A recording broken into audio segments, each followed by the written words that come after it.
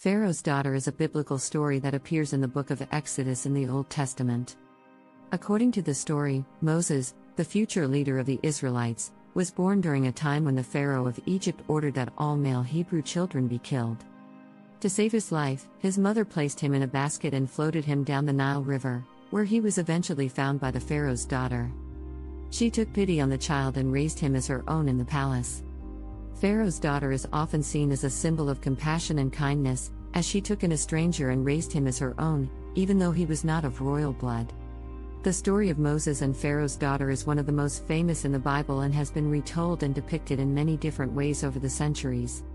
This story is considered a significant event in the history of the Jewish people and is considered by many to be a key part of the history of the Israelites and their journey to the Promised Land. The story of Pharaoh's daughter is also seen as a lesson about the power of compassion and the importance of helping those in need, regardless of their background or circumstances.